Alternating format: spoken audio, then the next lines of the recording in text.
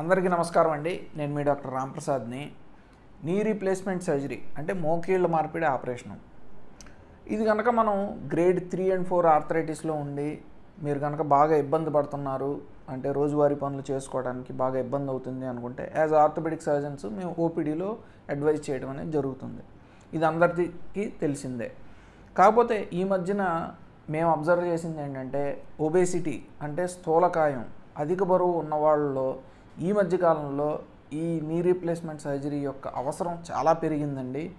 And ఈ population specifically మమ్మల్ని అడిగే ఒక 2 కామన్ క్వశ్చన్స్ ఏంటి అంటే, నిజంగానే మాకు ఓవర్ వెయిట్ ఉన్నా సరే ఈ నీ రీప్లేస్మెంట్ సర్జరీ అనేది చేయించుకోవచ్చా లేదా, దాని రిజల్ట్స్ ఎలాగుంటాయి, అండ్ రెండోది ఫస్ట్ మేము వెయిట్ లాస్ ప్రోగ్రామ్కి వెళ్ళాలా లేదంటే నీ రీప్లేస్మెంట్ సర్జరీ అనేది చేయించుకోవడం ఫస్ట్ చేయాలా. సో ఈ 2 ప్రశ్నల గురించి మనం మరిన్ని వివరాలను మాట్లాడుకుందాము ఈ యూట్యూబ్ వీడియోలో. కొత్త వాళ్ళు ఎవరంటే please subscribe to our channel and without any delay let's go into the main topic అండి.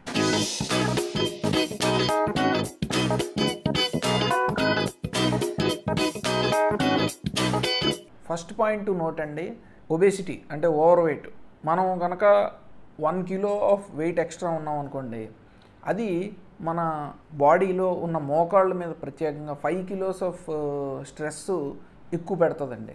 సో మీకు కనుక ఏ రిస్క్ ఫ్యాక్టర్స్ ఉన్నా అంటే వయసు రీత్యా అన్నా మోకాళ్ళ అరుగుదల ఉన్నా, లేదంటే జెనెటిక్స్ అంటే వంశపారంపర్యంగా మీకు అరుగుదలకు గురవుతున్నా, లేదంటే ఇంకే ఇతర ప్రాబ్లమ్స్ వల్ల మీ మోకాళ్ళు కనుక అరుగుదలకు గురవుతుంటే ఈ ఓవర్ వెయిట్ ప్రాబ్లం వల్ల మీ మోకాళ్ళు అనేవి 5 times హయ్యర్ పేస్లో అంటే అంత హయ్యర్ స్పీడ్లో అరుగుదలకి గురయ్యి మీకు నీ రీప్లేస్మెంట్ అంటే మోకాళ్ళ మార్పిడి ఆపరేషన్ అవసరమయ్యే అవకాశం 10 ఉన్నదని మనకి సైంటిఫిక్ లిటరేచర్ అనేది నిరూపించడం జరిగింది.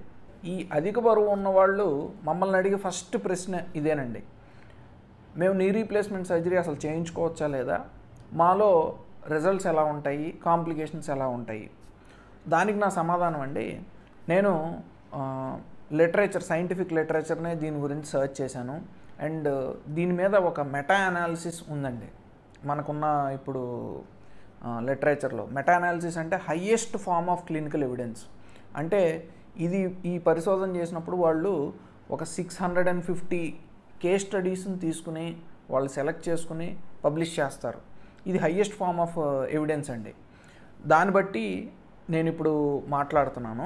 అధిక బరువు అంటే స్థూలకాయం ఉన్నవాళ్ళలో ఫంక్షనల్ అవుట్కమ్ అనేది అంటే మీరు క్లినికల్ ఇంప్రూవ్మెంట్ అనేది it is absolutely normal compare to normal weighted individuals అండి. అండ్ రికవరీ అనేది కూడా స్పీడ్గానే ఉంటుంది. అండ్ ఏమాత్రం కూడా ఈ 2 గ్రూప్స్కి కూడా ఏమాత్రం తేడా లేదండి. So functional outcome same. And longevity of implant అంటే సర్వైవల్ రేట్ అంటే ఇప్పుడు ఒక నార్మల్ వెయిటెడ్ ఇండివిజువల్కి ఒక 20 to 30 years వస్తే కనుక సేమ్ ఒబేసిటీ అంటే స్థూలకాయం ఉన్న వాళ్ళలో కూడా ఇదే 20 to 30 years వస్తుందండి. ఇది ఎలా సాధ్యపడుతుందని మీరు నన్ను అడగచ్చు. ఏ విధంగా? అధిక బరువు ఉంటే మీరు నార్మల్ మోకాళ్ళ మీదే ఎక్కువ బరువు పడుతుంది అంటున్నారు కదా, మరి ఈ ఆర్టిఫిషియల్ మోకాళ్ళ మీద కూడా ఎక్కువ బరువు అదే విధంగా పడాలి అని అడగచ్చు. కాకపోతే ఇప్పుడు వస్తున్న అడ్వాన్స్డ్ సైన్స్ అండ్ టెక్నాలజీకి, ఇప్పుడు వస్తున్న పాలీ సర్ఫేసెస్కి అంటే ఈ పాలీథిలిన్ ప్లాస్టిక్ యొక్క మెటీరియల్కి మీరు ఎక్కువ వెయిట్ ఉన్నా సరే లాంజివిటీ అంటే సర్వైవల్ ఆఫ్ ద ఇంప్లాంట్ ఏమాత్రం obese పాపులేషన్లో తగ్గట్లేదండి. It is the same as normal individuals. ఇంకా కాంప్లికేషన్స్ వస్తే కనుక ఫస్ట్ మన మైండ్లో వచ్చేది ఇన్ఫెక్షన్ అండి. డెఫినెట్లీ ఈ ఇన్ఫెక్షన్స్లోనండి superficial infections, deep infections and 2 రకాలు ఉంటాయి. సూపర్ఫిషియల్ ఇన్ఫెక్షన్స్ అంటే బయట ఫ్యాట్ స్కిన్లోనూ ఉండే ఇన్ఫెక్షన్స్ అంటే ఇవి మైనర్ యాంటీబయాటిక్ కోర్స్కి తగ్గిపోయే సూపర్ఫిషియల్ ఇన్ఫెక్షన్స్. డెఫినెట్లీ వీటి యొక్క రిస్క్ అనేది ఒబేస్ పాపులేషన్లో అంటే అధిక బరువు ఉన్న వాళ్ళు ఎక్కువేనండి. బట్ డీప్ ఇన్ఫెక్షన్స్ అంటే మనకి ఈ ఇంప్లాంట్ చుట్టూ ఇన్ఫెక్షన్ వచ్చి లేదా మళ్ళీ ఆపరేషన్ చేయాల్సిన అవసరం, ఇటువంటి డీప్ ఇన్ఫెక్షన్స్ మాత్రం ఈ 2 గ్రూప్స్ ఆఫ్ పాపులేషన్లో కూడా సిమిలర్గానే ఉన్నాయండి. సో ఈ సూపర్ఫిషియల్ ఇన్ఫెక్షన్స్ అనేవి అంటే మన ఫ్యాట్ యొక్క అంటే మోకాలు చుట్టూ ఉండే ఆ కొవ్వు శాతం ఎక్కువ అవటం వల్ల దాని యొక్క రేట్ ఎక్కువ. బట్ ఈ లాంగ్ టర్మ్లో ఇవి ఏమాత్రం రెండు గ్రూప్స్కి తేడా ఏమీ లేదండి. సెకండ్ కాంప్లికేషను థ్రాంబోఎంబోలిక్ ఈవెంట్స్ అంటాం. ఇది కొంచెం శ్రద్ధగా వినాలండి. ఈ ఒబేసిటీ అంటే ఈ అధిక బరువు ఉన్న వాళ్ళలో డెఫినెట్లీ కాళ్ళల్లో బ్లడ్ క్లాట్స్ అనేవి ఫామ్ అయ్యే అవకాశం ఎక్కువ ఉంటుంది, ముఖ్యంగా ఆపరేషన్ అయిన తర్వాత. సో మేము వీళ్ళని ఆల్రెడీ వాళ్ళని ఏంటంటే సర్జరీ అయిన తర్వాత anti platelet agents, anti blood clotting injections మీద పెట్టడం అనేది జరుగుతుంది. సో ఈ కాంప్లికేషన్ మనకి ముందరే తెలుసు వీళ్ళలో ఎక్కువ అనేది. సో మేము ముందరగానే ప్రొఫైలాక్టిక్గా ఈ మెడిసిన్స్ అనేవి వాడటం చేస్తాము ఈ ఒబేస్ పాపులేషన్లో. సో మ్యాక్సిమం ఈ రిస్క్ కూడా ఇప్పుడు వస్తున్న మెడిసిన్స్, అడ్వాన్స్డ్ మెడిసిన్స్తో రిస్క్ అనేది మనం తగ్గించవచ్చండి. ఇంకా మమ్మల్ని అడిగే ఒక సెకండ్ కామన్ క్వశ్చన్, మేము అధిక బరువు ఉన్నాం, స్థూలకాయం ఉన్నది మాకు, మేము ఫస్ట్ వెయిట్ లాస్ ప్రోగ్రామ్కి వెళ్ళాలా, మేము ఫస్ట్ నీ రీప్లేస్మెంట్ సర్జరీ చేయించుకోవాలా? ఇది చాలా డిఫికల్ట్ క్వశ్చన్ అండి. బట్ నేను ఎలా ఆన్సర్ చేస్తానంటే దీనికి, వెయిట్ లాస్ అనేది ఒక combined effort of exercise, diet protocol వల్లే సాధ్యపడుతుందండి. కేవలం డైటింగ్ చేస్తే మీకు ఆ వెయిట్ లాస్ అనేది అంటే తగ్గిన బరువు వల్ల కూడా సస్టైన్డ్గా ఉండే అవకాశం లేదు. సో మీరు ఎక్సర్సైజ్ చేయాలి, డైటు ఫాలో అవ్వాలి. ఎక్సర్సైజ్ చేయాలంటే మీరు మెయిన్ ఏంటంటే నడవగలగాలి. నడవాలి అని అంటే మన మోకాళ్ళు నొప్పి లేకుండా ఉండాలి. సో మీరు కనుక మీరు ఉండాల్సిన బరువు కన్నా ఒక 20 to 30 కిలోస్ ఆ రేంజ్లో కనుక ఎక్కువ ఉన్నారు అని అంటే ఫస్ట్ నీ రీప్లేస్మెంట్ సర్జరీ అనేది అడ్వైజ్ చేయించుకోవచ్చండి. నా అడ్వైజ్ అయితే ఫస్ట్ నీ రీప్లేస్మెంట్ సర్జరీ అనేది చేయించుకోవచ్చు. అది చేయించుకున్న తర్వాత డైట్ అండ్ ఎక్సర్సైజ్ ప్రోగ్రామ్స్ ఈ రెండు ఫాలో అయ్యి మీరు వెయిట్ లాస్ కనుక అయితే డెఫినెట్లీ ఆ వెయిట్ లాస్ అనేది సస్టైన్డ్గా ఉంటుందండి.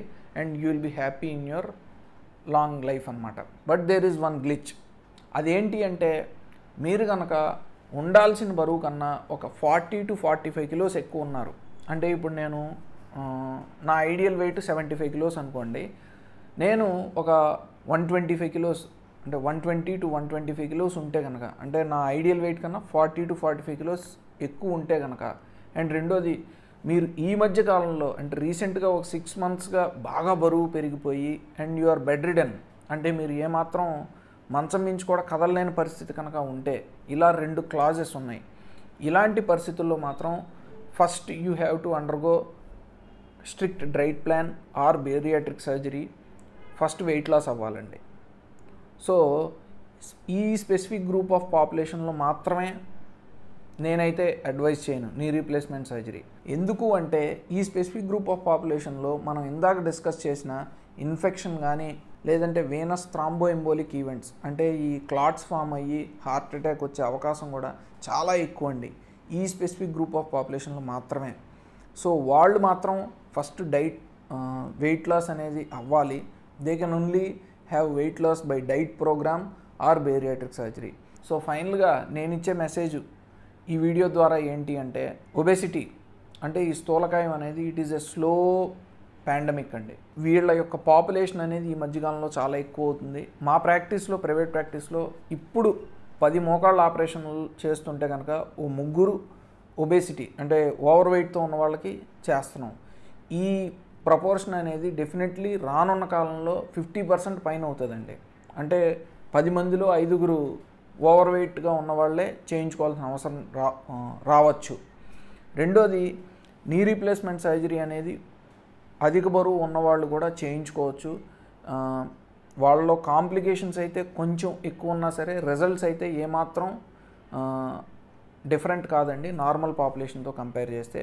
But if you are two over weight అంటే 40 to 50 కిలోస్ కనుక మీరు ఓవర్ వెయిట్ ఉంటే I suggest you to go for first weight loss programme and then come for knee replacement surgery అండి. So thank you for watching our video and మరో medical topic పైన next వీడియోలో కలుద్దాం. Until then by me doctor Ramprasad.